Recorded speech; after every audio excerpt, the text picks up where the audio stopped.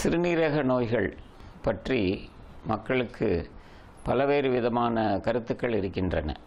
சில கருத்துக்கள் சரியானவையாக இருக்கலாம், ஆனால் பல கருத்துக்கள் தவறானவையாக, தவறான ஊகத்தின் அடிப்படையில் ஏற்பட்ட கருத்துக்களாக இருக்கின்றன.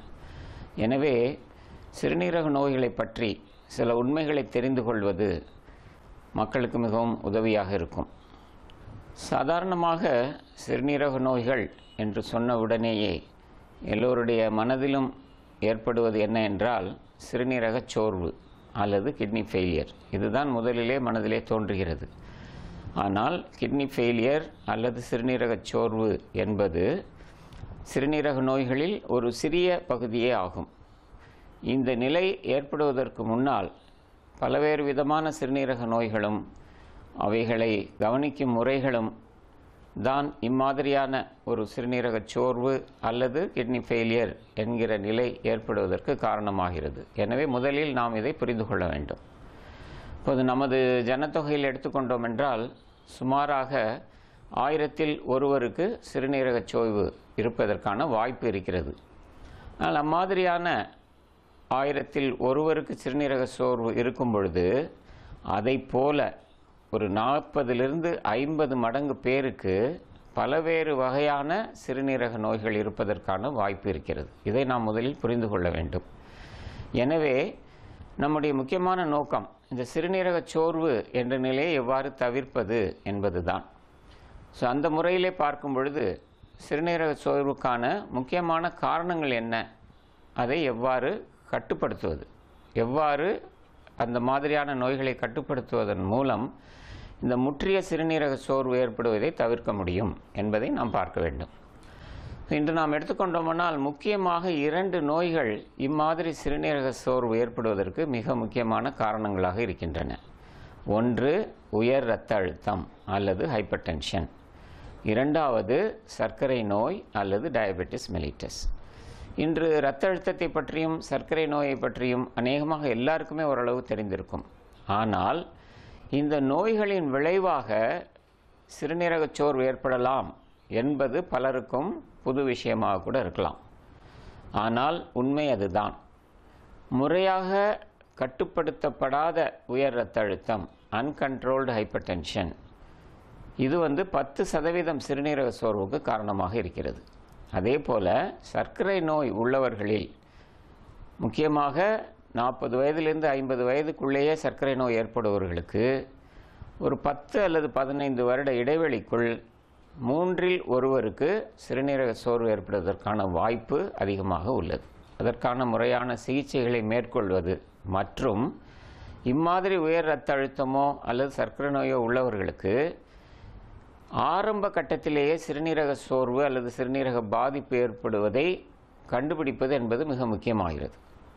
ஸோ வியாதி எதனால் சிறுநீரக சோர்வு ஏற்படுகிறது என்று ஒரு பக்கம் பார்த்தோம். இரண்டாவதாக இம்மாதிரியான நோய்களில் சிறுநீரக சோர்வு அல்லது சிறுநீரக பாதிப்புக்கான ஆரம்ப கட்ட அறிகுறிகள் என்ன, இதை நாம் தெரிந்து கொண்டால்தான் அது முற்றிய நிலை அடைவதை தடுக்க முடியும். ஸோ முதலில் ஹைப்பர் டென்ஷன், உயர் இரத்த அழுத்தத்தை எடுத்துக்கொண்டால் இரத்த அழுத்தம் உள்ளவர்கள் ஆரம்பத்திலே அவர்களுக்கு எந்த ஒரு அறிகுறியுமே இருக்காது. அதனால் என்ன பண்ணுவாங்க அப்படின்னதுன்னா, பிபி ஒரு தடவை போய் பார்ப்பாங்க, டாக்டர் சொல்லியிருப்பாங்க உங்களுக்கு அதிகமாக பிபி இருக்குது அப்படின்னு, மருந்து எழுதி கொடுக்குறத ஒரு 15 நாள் சாப்பிடுவாங்க, 20 நாள் சாப்பிடுவாங்க, நமக்கு தான் ஒன்றும் தொந்தரவே இல்லையே அப்படின்னு மருந்து சாப்பிடுவதை அவங்களாவே நிறுத்தி விடுவார்கள். இது தவிர்க்கப்பட வேண்டிய ஒன்று. உயர் இரத்த அழுத்தம் என்பது எந்த ஒரு அறிகுறிகளும் இல்லாமலே டாக்டரின் சோதனையினால் மட்டுமே கண்டுபிடிக்கக்கூடிய ஒரு வியாதியாகும். இது அவ்வாறு கண்டுபிடிக்கப்பட்டு நீங்கள் மருந்து உட்கொள்ள ஆரம்பித்த பிறகு திருப்பியும் பிளட் ப்ரெஷர் செக் பண்ணி அது கட்டுக்குள் வந்திருக்கிறதா, உங்களுக்கு கொடுக்கப்பட்ட மருந்து அளவை குறைக்கலாமா அல்லது கட்டுப்படவில்லை என்றால் மருந்து அளவை கூட்ட வேண்டுமா, அதற்கான உணவு முறையில் என்னென்ன மாற்றங்கள், இவை அனைத்தையும் புரிந்து நாம் தொடர்ந்து கடைபிடிக்க வேண்டும். அரிதாகவே சில பேருக்கு உயர் இரத்த அழுத்தம் ஏற்பட்டு பின்னர் உயர் இரத்த அழுத்தம் குறைந்துவிட்டது, மருந்து தேவையில்லை என்ற நிலை ஏற்படும். 100-லே 90 பேருக்கு உயர் இரத்த அழுத்தம் என்ற நிலை ஏற்பட்டால் அவர்கள் தொடர்ந்து மருந்து உட்கொள்ள வேண்டும். இந்த வகையினரிலும் சாதாரணமாக ஒரு மருந்தோ 2 மருந்தோ உட்கொண்டு இரத்த அழுத்தம் கட்டுக்குள் வந்துவிட்டால் அவர்களுக்கு பின்னால் இரத்த குழாய் நோய்கள், இருதய நோய்கள், சிறுநீரக நோய்கள், மூளை சம்பந்தப்பட்ட நோய்கள், ஸ்ட்ரோக், பக்கவாதம் போன்ற அதிதீவிர பின் விளைவுகள் ஏற்படுவதற்கான வாய்ப்பு குறைவு. ஆனால் உயர் இரத்த அழுத்தம் மருந்துக்கு கட்டுப்படாத ஒரு நிலையிலே தொடர்ந்து இருக்குமானால் அவர்களுக்கு இம்மாதிரியான பின் விளைவுகள் ஏற்படக்கூடிய வாய்ப்பு மிக மிக அதிகம். ஸோ அம்மாதிரியான நபர்கள் முக்கியமாக தொடர்ச்சியான சிகிச்சை முறையும் தொடர்ச்சியான சோதனையும் தொடர்ச்சியான வைத்தியமும் கட்டாயம் தேவைப்படுகிறது. அம்மாதிரி ஒருவர் மிக குறைந்த வயதிலே உயர் இரத்த அழுத்தம் இருக்கும் பொழுது உயர் இரத்த அழுத்தம் சிறிது கட்டுப்படுத்துவதற்கு கஷ்டமாக இருக்கிற நிலை என்றால் சிறுநீரக சோதனை, இரத்தத்திலே சில மிக எளிதான சோதனைகள், பிளட் யூரியா, கிரியாட்டினின் போன்ற சோதனைகளின் மூலம் இவருக்கு சிறுநீரகத்திலே பாதிப்பு இருக்கிறதா, ஒருவேளை உயர் இரத்த அழுத்தத்தினால் சிறுநீரக பாதிப்பு ஏற்பட்டதா அல்லது இந்த உயர் இரத்த அழுத்தத்தின் காரணமே சிறுநீரக பாதிப்பு தானா என்பதை நாம் கண்டுகொள்ள முடியும்.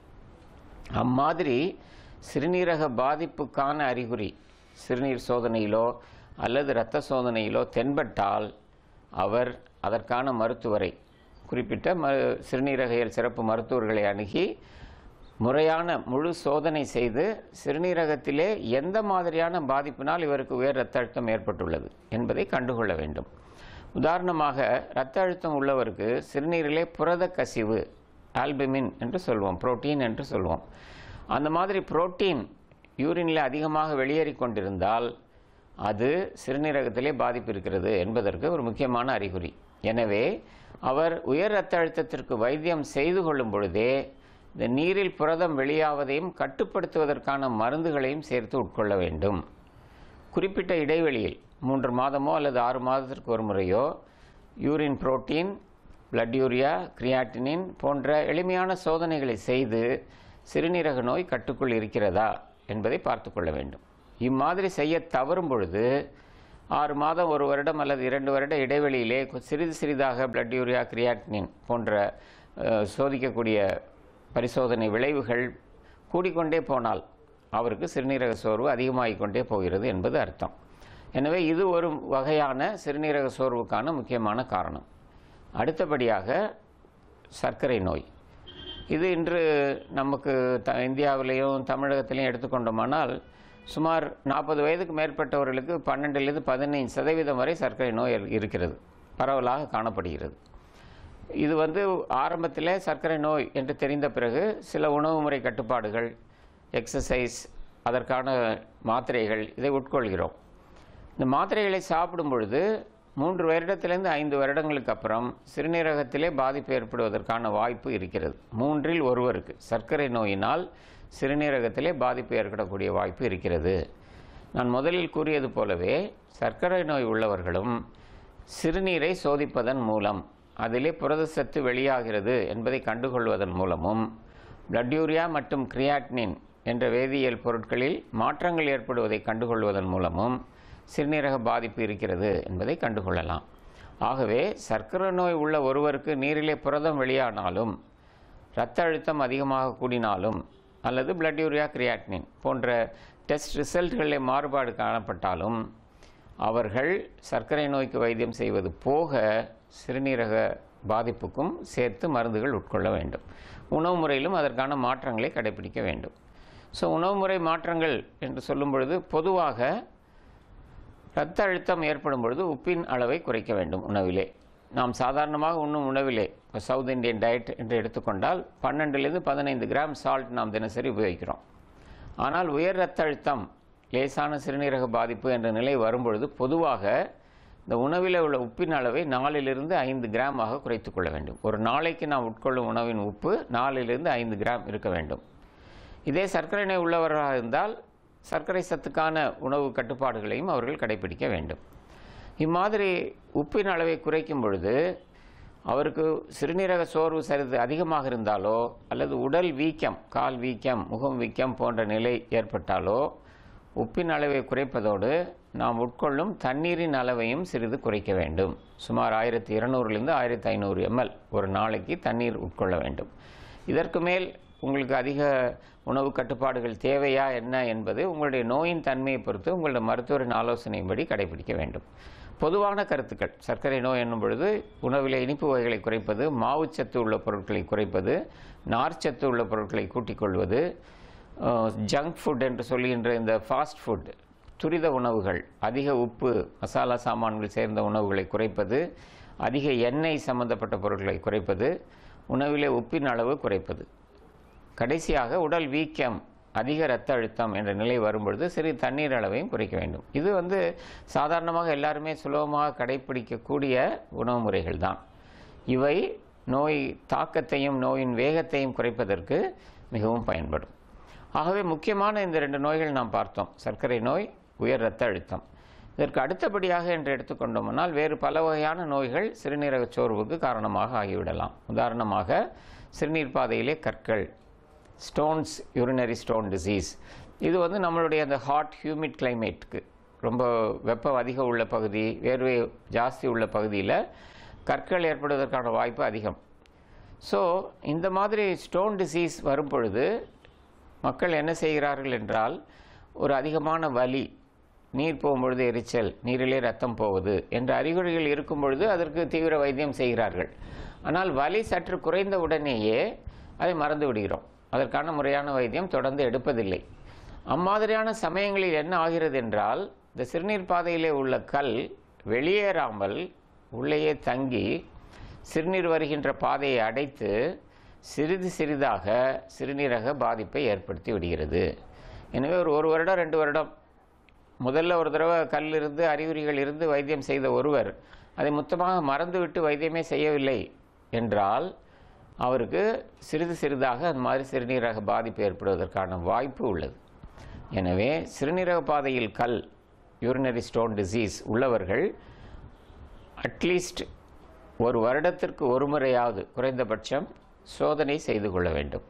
ஸ்கேன், எக்ஸ்ரே அல்லது நீர் மற்றும் இரத்த சோதனைகளின் மூலம் கற்கள் இருக்கின்றனவா, வெளியேறிவிட்டனவா, இந்த சிறுநீர் பாதையில் உள்ள கல்லினால் சிறுநீரக பாதிப்பு ஏற்படக்கூடிய வாய்ப்பு இருக்கிறதா, மேற்கொண்டு என்ன தடுக்கும் முறைகளை நம்ம மேற்கொள்ளலாம் என்பதையெல்லாம் சரியான நேரத்தில் கடைபிடித்தால் சிறுநீரக பாதிப்பு, சிறுநீரக சோர்வு ஆகிய முற்றிய நிலைகள் ஏற்படுவதை நாம் தடுக்க முடியும். அதற்கு அடுத்தபடியாக மருந்துகள். இப்போ நாம் தலைவலி, உடம்பு வலி மாதிரி சின்ன சின்ன அறிகுறிகளுக்கும் கூட ஓவர் த கவுண்டர்னு சொல்கிறது, நம்மளே போய் மருந்துகளை ஏதாவது கேட்டு வாங்கி சாப்பிடுவது. அதில் நிறைய மருந்துகள் 2-3 மருந்துகளின் கலவையாக இருக்கும். அவை உங்களுக்கு துரிதமாக நிவாரணத்தை வழங்கினாலும் அவை உடம்பிலே சேரும் பொழுது கல்லீரல், சிறுநீரகங்கள், இரத்த குழாய்கள் போன்ற உறுப்புகளிலே பாதிப்புகளை ஏற்படுத்தக்கூடிய வாய்ப்பு அதிகம். இது முக்கியமாக சில பேர் தொடர்ந்து வாரத்துக்கு 2 முறை 3 முறை வலி நிவாரண மாத்திரைகளை உட்கொள்வது, அதிகமாக அந்த மூட்டு வலி உள்ளவர்கள், முழங்கால், கணுக்கால், இடுப்பு வலி, இது கொஞ்சம் தொடர்ந்து இருக்கும் பொழுது அவர்கள் உடனடி நிவாரணத்துக்காக இந்த மருந்துகளை வாங்கி தொடர்ந்து உட்கொள்ளும் பொழுது, அல்லது சில நேரங்களில் முதல் முறை உங்களுக்கு ஒரு மூட்டு வலி இருக்கும்போது ஒரு மருத்துவரை பார்த்திருப்பீர்கள். அவர் ஒரு மருந்து எழுதி கொடுத்திருப்பார். அவர் அந்த மருந்தை நீங்கள் 5 நாள் சாப்பிட வேண்டும் என்று சொல்லியிருப்பார். ஆனால் நீங்கள் 5 வருடம் அதை நீங்களாகவே உட்கொண்டால் இது உடல் உறுப்புகள் பாதிப்பு ஏற்படுவதற்கு மிக முக்கியமான ஒரு காரணமாகும். இது போலவே விவரம் தெரியாத சில நாட்டு மருந்துகள், சில மாற்று வகை சிகிச்சைகள், அவை எல்லாமே தவறானவை என்று சொல்லிவிட முடியாது. ஆனால் முறையாக சோதிக்கப்படாமல், முறையாக ஃபாலோ அப் இல்லாமல், தொடர்ச்சியான சிகிச்சைகளை மேற்கொள்ளாமல் அவர்களாகவே அந்த மாதிரியான மருந்துகளை தொடர்ந்து மாதக்கணக்காகவும் வருடக்கணக்காகவும் உபயோகிக்கும் பொழுது இம்மாதிரியான கல்லீரல் மற்றும் சிறுநீரக நோய்கள் ஏற்படக்கூடிய வாய்ப்பு மிக மிக அதிகம். அதிலும் முக்கியமாக ஏற்கனவே சிறுநீரக பாதிப்பு இருக்கிறது என்று தெரிந்த பிறகு சரியான மருந்தை விட்டுவிட்டு சில தவறான ஒரு விளம்பரத்தின் மூலமாகவோ அல்லது தவறான செய்திகளின் மூலமாகவோ ஒரு மாற்று வழி மருந்தின் மூலம் குணம் கிடைக்கும் என்று நம்பி ஏற்கனவே சிறுநீரக பாதிப்பு உள்ளவர்கள் இம்மாதிரியான சிகிச்சை முறைகளை மேற்கொள்ளும் பொழுது அவர்களுக்கு சிறுநீரக பாதிப்பு வேகமாக மோசமடைவதற்கான வாய்ப்பும் வியாதியின் பின்விளைவுகள் அதிகமாக ஏற்படக்கூடிய வாய்ப்பும் அதிகமாக உள்ளது. எனவே அம்மாதிரியான காலகட்டங்களில் முறையான சோதனை இல்லாமல் வைத்தியம் செய்து கொள்வதை முற்றிலும் தவிர்க்க வேண்டும். இம்மாதிரியான வழிமுறைகளை நாம் கடைபிடித்தால் சிறுநீரக சோர்வு அல்லது கிட்னி ஃபெயிலியர் என்கிற நிலையை வெகுவாக கட்டுப்படுத்த முடியும்.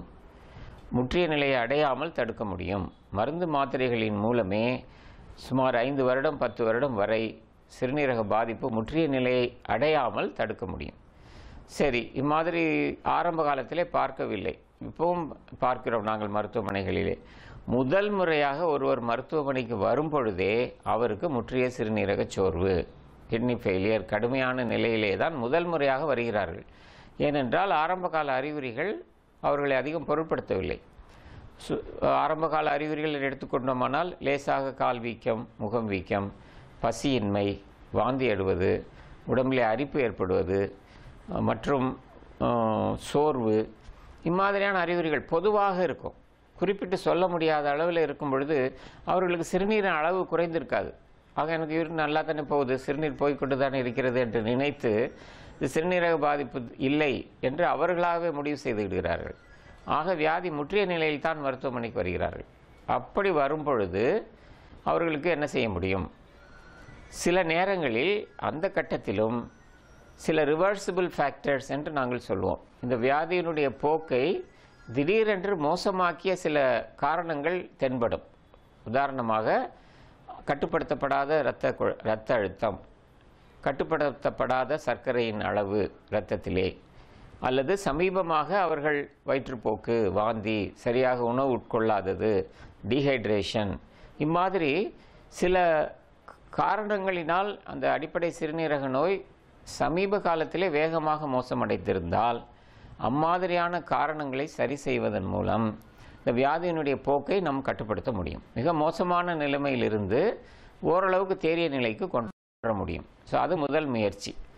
அப்படி ஓரளவுக்கு வியாதியை கட்டுக்குள் கொண்டு வந்த பிறகு இந்த வியாதிக்கான முறையான வைத்தியங்களை நாம் கடைபிடிக்க வேண்டும். இதெல்லாம் மீறி ஒருத்தர் மருத்துவருடைய கவனிப்பில் இருக்கும் பொழுதே கூட சிறிதாக நோய் முற்றி முழுமையான சிறுநீரக சோர்வு, அதை நாங்கள் எண்ட் ஸ்டேஜ் ரீனல் டிசீஸ் என்று சொல்வோம். அம்மாதிரியான அட்வான்ஸ்டு கிட்னி ஃபெயிலியர் வரும் பொழுது இதற்கு ஏதாவது சிகிச்சைகள் இருக்கிறதா, ஏதாவது செய்ய முடியுமா என்பது இன்று நிறைய பேர் மனதில் எழக்கூடிய ஒரு கேள்வி. நிச்சயமாக அம்மாதிரியான ஒரு நிலையிலும் முறையான சிகிச்சையின் மூலம் அவர்களுக்கு நல்ல விளைவுகளை கொடுக்க முடியும். முற்றிய சிறுநீரக சோர்வு ஏற்பட்ட பிறகும் இன்று மாற்று சிகிச்சைகள் இருக்கின்றன. ஒன்று இரத்த சுத்திகரிப்பு, இரண்டாவது வயிற்றுச்சவ்வு சுத்திகரிப்பு, பெரிட்டோனியல் டயாலிசிஸ் என்று சொல்லுவோம். மூன்றாவதாக மாற்று சிறுநீரகம் பொருத்துவது, கிட்னி டிரான்ஸ்பிளான்டேஷன். இந்த 3 வகைகளும் கேட்டவுடன் நிறைய பேருக்கு மலைப்பாக இருக்கும். இது எப்படி செய்ய முடியுமா, இதுக்கு அதிக செலவாகும், இது நம்மளால் முடியாது என்று அது பற்றின முழு விவரங்களையும் தெரியாமலேயே தவறான முடிவுகளை நிறைய பேர் எடுத்து விடுகிறார்கள். இதை நாம் தவிர்க்க வேண்டும். சிறுநீரக சுத்திகரிப்பு, இரத்த சுத்திகரிப்பு என்பது இன்று தமிழகத்திலே 500-600 மருத்துவமனைகளிலே கிடைக்கக்கூடிய ஒரு சிகிச்சை முறையாகும். இதற்கு நிறைய சிறுநீரக சிகிச்சை வல்லுநர்களின் மேற்பார்வையிலே இது நிறைய இடங்களிலே நடைபெறுகிறது. இதில் ஒரு வாரத்துக்கு 2 அல்லது 3 முறை நீங்கள் மருத்துவமனைக்கு சென்று இரத்த சுத்திகரிப்பு செய்து கொள்ள வேண்டும். இன்று உள்ள செலவு நீங்கள் எடுத்துக்கொண்டோமானால் சுமாராக மாதத்துக்கு 10,000 ரூபாய் இந்த சிகிச்சைக்கு செலவாகும். இம்மாதிரி முற்றிய சிறுநீரக சோர்வு என்ற நிலை ஏற்படும் பொழுதும் நாம் இரத்த சுத்திகரிப்பு என்ற முறையினை கடைபிடிக்கலாம். இரத்த சுத்திகரிப்பு என்பது வாரத்துக்கு 2 அல்லது 3 முறை நீங்கள் அதற்கான வசதி உள்ள மருத்துவமனையை அணுகி அங்கு இந்த சிகிச்சையை மேற்கொள்ள வேண்டும். இம்மாதிரி ஒரு சிகிச்சை செய்யும் பொழுது மாதத்திற்கு 8 அல்லது 10 முறை இரத்த சுத்திகரிப்பு செய்வதற்கு சுமார் 10,000 ரூபாய் செலவாகும் மாதத்திற்கு. இப்பொழுது இம்மாதிரியான சிகிச்சை தென் மாநிலங்களில் உள்ள அரசுகளின் மூலம் இது இலவசமாகவும் நோயாளிகளுக்கு கிடைக்கும் வசதி கிடைத்துள்ளது. உதாரணமாக தமிழகத்தில் எடுத்துக்கொண்டோமானால் நமது முதலமைச்சரின் விரிவான காப்பீட்டு திட்டத்தின் கீழ் இம்மாதிரி இரத்த சுத்திகரிப்பினை மாதத்திற்கு 8 முறை நீங்கள் இலவசமாக பெற்றுக்கொள்ளலாம். அதற்கான அங்கீகரிக்கப்பட்ட மருத்துவமனைகளில் இம்மாதிரியான சிகிச்சை உங்களுக்கு வழங்கப்படும். அரசு மருத்துவமனைகளிலும் வழங்கப்படுகிறது. எனவே இது அந்த முதலமைச்சர் நிவாரண நிதியின் வரம்புகளுக்கு உட்பட்டவர்களுக்கு அதன் மூலம் செய்யப்படலாம். அது இல்லை என்றால் நீங்கள் மருத்துவமனைகளிலே சுமார் 8,000 ரூபாயிலிருந்து 10,000 ரூபாய் செலவிலே செய்ய முடியும். இது ஒரு வருடமோ 2 வருடமோ செய்யலாம். அல்லது இரத்த சுத்திகரிப்பினை முதலில் சிகிச்சையாக எடுத்துக்கொண்டு அதன் தொடர்ச்சியாக மாற்று சிறுநீரக அறுவை சிகிச்சைக்கு செல்லலாம். இதுதான் உங்களுக்கு சரியான வழியாக இருக்கும். கிட்னி டிரான்ஸ்பிளான்ட் அல்லது மாற்று சிறுநீரக அறுவை சிகிச்சை என்பது முற்றிய சிறுநீரக சோர்வு உள்ளவர்களுக்கு ஒரு முழுமையான மாற்று வழியாகும். நீங்கள் ஒரு மாற்று சிறுநீரகம் பொருத்தப்பட்ட பிறகு உங்களுக்கு இரத்த சுத்திகரிப்பு தேவையில்லை. உங்களுக்கு பொருத்தப்பட்ட சிறுநீரகம் முழுமையாக இயங்க ஆரம்பித்த பிறகு நீங்கள் ஒரு சாதாரண நபராகவே மாறிவிடலாம். ஆனால் மாற்று சிறுநீரகம் பொருத்துவதற்கு என்று சில சட்டத்திட்டங்கள் உள்ளன. அவை இதற்கான அங்கீகரிக்கப்பட்ட மருத்துவமனைகளில் செய்யப்பட வேண்டும்.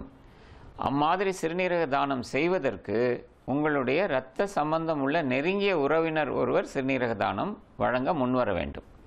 ஆகவே உங்களுடைய இரத்த சம்பந்தம் உள்ள ஒருவர், உடன் பிறந்தவரோ, தகப்பனார் அல்லது தாயார், அல்லது ஒரு 50 வயதுக்கு மேற்பட்ட ஒரு நோயாளிக்கு அவருடைய மகன் அல்லது மகள், இவர்களில் யாராவது ஒருவர் சிறுநீரக தானம் செய்ய முன்வரும் பொழுது அந்த மாதிரி அங்கீகரிக்கப்பட்ட மருத்துவமனைகளில் முதலில் சிறுநீரக தானம் செய்வதற்கான சோதனைகள் செய்யப்படும். அவருக்கு 2 சிறுநீரகங்களும் சரியாக இயங்குகிறதா, அவர் ஒரு சிறுநீரக தானம் வழங்குவதற்கு தகுதியானவர் தானா, அம்மாதிரி சிறுநீரக தானம் செய்த பிறகு அவருக்கு எந்த ஒரு பாதிப்பும் ஏற்படாதா என்பவைகள் முதலில் தீர்மானிக்கப்படுகின்றன. அவ்வாறு முடிவு செய்த பின்னரே ஒருவர் சிறுநீரக தானம் செய்ய ஏற்றுக்கொள்ளப்படுவார். அதன் பிறகு தானம் செய்பவர் மற்றும் நோயாளி இருவருடைய திசு பொருத்தம், டிஷ்யூ டைப்பிங் என்று சொல்வோம், அது பார்க்கப்படும். திசு பொருத்தம் சரியாக இருந்தால்தான் சிறுநீரக தானம் வழங்க முடியும், மாற்று சிறுநீரக சிகிச்சை செய்ய முடியும். இவைகளை தாண்டி உறுப்புகள் பொருத்தம் சரியாக இருக்கிறது, சிறுநீரக தானம் செய்வதற்கு எந்த ஒரு பாதிப்பும் இல்லை என்று முடிவான பிறகு சிறுநீரக தானம் பெறுபவரை சிகிச்சை முறைகளின் மூலம் அறுவை சிகிச்சை செய்கிற அளவுக்கு உடலில் முன்னேற்றத்தை ஏற்படுத்தி பின்னர் சிறுநீரகம் பொருத்தப்படும். ஆனால் சிறுநீரகம் பொருத்தப்பட்ட பிறகும் அவர் ஆயுட்காலத்துக்கும் சில மருந்துகளை தொடர்ந்து உட்கொள்ள வேண்டும். ஏனென்றால் பொருத்தப்பட்ட அந்த சிறுநீரகத்தை இவருடைய உடம்பு நிராகரித்து விடக்கூடாது. ரிஜெக்ஷன், உடம்பு ஏற்றுக்கொள்ளாத ஒரு நிலை ஏற்படக்கூடிய வாய்ப்பு எப்பவுமே இருக்கிறது. அதை மருந்துகளின் மூலம் கட்டுப்படுத்தி வைக்க வேண்டும். இன்று இம்மாதிரி உறவினரிடம் பெறப்பட்டு மாற்று சிறுநீரகம் பொருத்தப்படும் நோயாளிகள் சுமார் 5 வருட பிரச்சனை இல்லாமல் வாழ்வதற்கான வாய்ப்பு 80-90% உள்ளது. எனவே இது இன்று ஒத்துக்கொள்ளப்பட்ட வாழ்க்கைக்கு ஏற்ற ஒரு சிகிச்சை முறையாக இருக்கிறது. இதை பற்றி மக்கள் புரிந்து கொண்டு சிறுநீரக சோர்வு முழுமையாக இருக்கும் பொழுது முதல் முயற்சியாக மாற்று சிறுநீரக சிகிச்சைக்கு முயற்சி செய்ய வேண்டும். ஏன்னா இதுதான் அதிக நாள் பயன்படக்கூடிய, நல்ல விளைவை ஏற்படுத்தக்கூடிய ஒரு மாற்று சிகிச்சை. இந்த 2 சிகிச்சைகள், இரத்த சுத்திகரிப்பு மற்றும் மாற்று சிறுநீரக சிகிச்சைக்கு மாற்றாக புதிதாக கடந்த 10 வருடங்களாக வேறொரு சிகிச்சை முறை வந்துள்ளது. இது நாங்கள் மக்களுக்கு புரியும்படி இது ஹோம் டயாலிசிஸ் என்று கூறுகிறோம். வீட்டிலேயே வைத்து நீங்கள் சுத்திகரிப்பு செய்து கொள்ளக்கூடிய ஒரு வாய்ப்பு. இம்முறையிலே நோயாளியின் வயிற்று பகுதியில் ஒரு கேத்தீட்டர், அதற்கென்று பிரத்யேகமாக உள்ள ஒரு டியூப் கேத்தீட்டர் உள்ளே வைத்து ஃபிக்ஸ் செய்யப்படும், உள்ளே வைத்து தைக்கப்படும். அம்மாதிரி ஒரு சின்ன அறுவை சிகிச்சையின் மூலம் அந்த டியூப் அல்லது கேத்தீட்டர் வயிற்றிலே பொருத்தப்பட்ட பிறகு அவர்கள் இதற்கென உள்ள திரவம், பிடி ஃப்ளூயிட் என்று நாங்கள் சொல்வோம், அதை வயிற்றுக்குள் செலுத்தி வயிற்றுக்குள் அந்த திரவத்தை ஒரு குறிப்பிட்ட கால அளவு 6 மணி நேரம் அல்லது 8 மணி நேரம் வைத்திருந்து அதன் பிறகு அந்த திரவத்தை வெளியே எடுத்து விட வேண்டும். இதற்கான ட்ரைனிங், பயிற்சி நாங்கள் மருத்துவமனைகளை வழங்கிவிடுவோம். சுமார் 4 நாள் 5 நாள் பயிற்சி பெற்ற பிறகு நோயாளியோ நோயாளியின் நெருங்கிய உறவினரோ இந்த சிகிச்சை முறையை வீட்டிலேயே அவர்களாலேயே தொடர்ந்து செய்ய முடியும். இம்மாதிரி ஒரு நாளைக்கு 3 அல்லது 4 பைகள் திரவம் உள்ளே செலுத்தி வெளியே எடுப்பதன் மூலம் இரத்தத்திலே உள்ள உப்பு சத்தின் அளவை வெகுவாக கட்டுப்படுத்த முடியும். அவர்கள் சிறுநீரக சோர்வுக்கான எந்த ஒரு அறிகுறியுமின்றி அவர்களுடைய சாதாரண வாழ்க்கை முறைகளை கடைபிடிக்க முடியும். எனவே இது ஒரு 3வது மாற்று வழி. மருத்துவமனைக்கு சென்று வாரம் 2 அல்லது 3 முறை இரத்த சுத்திகரிப்பு செய்வது கடினமாக இருக்கும் நபர்களுக்கு இம்மாதிரியான ஹோம் டயாலிசிஸ், வீட்டிலேயே வைத்து செய்யக்கூடிய வயிற்றுச்சவ்வு சிகிச்சை என்ற முறையும் இன்று அதிக அளவிலே பயன்படுத்தப்படுகிறது. எனவே சிறுநீரக சோர்வு என்பது நாம் முதலிலே எவ்வாறு தவிர்ப்பது, என்ன காரணங்களால் ஏற்படுகிறது, அதை பற்றிய ஒரு கருத்து இருந்தால் இதனை வெகுவாக குறைக்க முடியும். 2வது, எந்தெந்த சூழ்நிலைகளில் சிறுநீரக சோர்வு ஏற்படுமோ அப்பொழுது அதை ஆரம்ப காலத்திலேயே கண்டுகொள்வது, அதற்கு தொடர்ச்சியான சிகிச்சை எடுப்பது, இதன் மூலம் சிறுநீரக நோய் முற்றுவதை வெகுவாக தடுக்க முடியும். அரிதாக சிறுநீரக நோய் முற்றிய நிலையிலே ஒருவர் இருந்தாலும் இன்று உள்ள மருத்துவ முறைகளின்படி அவர்களுக்கு நல்ல சிகிச்சை வழங்க முடியும். இந்த சிகிச்சை முறைகள் தற்பொழுது அரசு மற்றும் பொது நிறுவனங்களின் உதவியுடன் கணிசமான அளவிலே செலவு குறைக்கப்பட்டு வழங்கப்படுகிறது. எனவே மக்கள் இந்த நோய்களை பற்றி தெரிந்து கொண்டு அதற்கான சரியான வழிமுறைகளை கடைபிடிப்பதன் மூலம் அதிகமான மோச விளைவுகள் ஏற்படுவதை தவிர்க்க முயற்சி செய்ய வேண்டும். இந்த கருத்துக்களுக்கு உங்களுக்கு ஏற்படும் சந்தேகங்களுக்கும் நீங்கள் விளக்கம் பெற்றுக்கொண்டு உங்கள் மருத்துவரிடமோ அல்லது இதற்கான உள்ள ஊடகங்களின் மூலமோ விளக்கங்களை பெற்று சரியான சிகிச்சை முறைகளை கடைபிடிப்பது நல்லது.